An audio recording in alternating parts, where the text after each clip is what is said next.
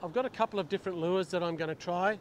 It's not very deep just here, but it's always worth a cast. I'll just show you the lure that I'm going to use first.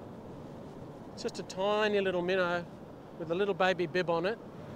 So the fact that it's got such a small bib means it'll only dive probably half a metre, which is what I want, because in general the water won't be very deep.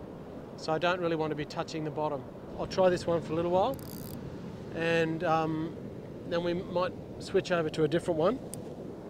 I'm just going to flick it over near where the waves have been washing in. There could be a flathead or a brim or something that wants to grab it. I feel like I might have got a bit of weed again.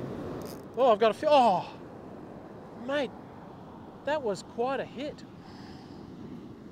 I actually reckon that would have been a flathead, to tell you the truth. He may have another go, that fish. I'm hoping he does. I think it was a reasonable size.